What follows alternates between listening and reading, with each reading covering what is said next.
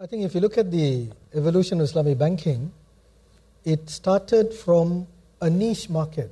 So if you look at 30 years ago, each country had a token presentation or token presence of Islamic banking. So each country had one leading Islamic bank that was effectively servicing the Muslim community primarily. And it was very much a local or domestic market focus. So you had Dubai Islamic Bank in Dubai, Abu Dhabi Islamic Bank in Abu Dhabi, Bank Islam in Malaysia, Bank Muamalat in Indonesia.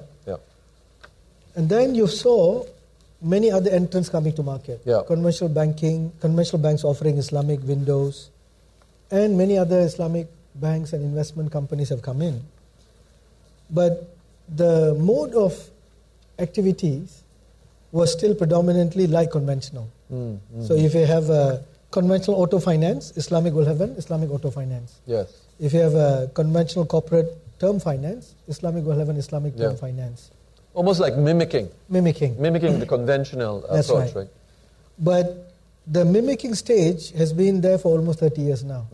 So clients are questioning, what is the difference beyond the mirroring or mimicking?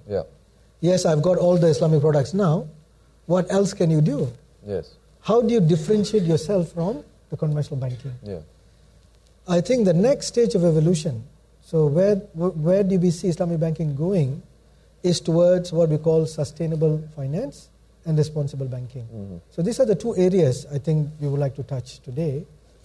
Where Islamic banks ought to go is, if you look at consumer banking, we have mimicked all the conventional products. We have Islamic cards, Islamic personal finance, Islamic home finance, Islamic deposits, Islamic current account, savings account.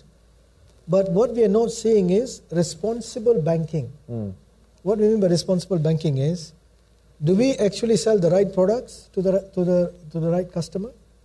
Is it a needs-based financing versus a product push?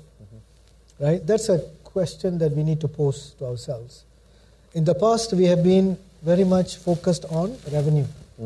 We must make this much of revenue, and this will come by selling X percentage in cards, X in mortgage, X in other products. So we need to have a holistic view of building the wealth of the customers. We need to look into where the customer is in his life cycle. What are his needs? And do we have a holistic proposition to cater for his needs?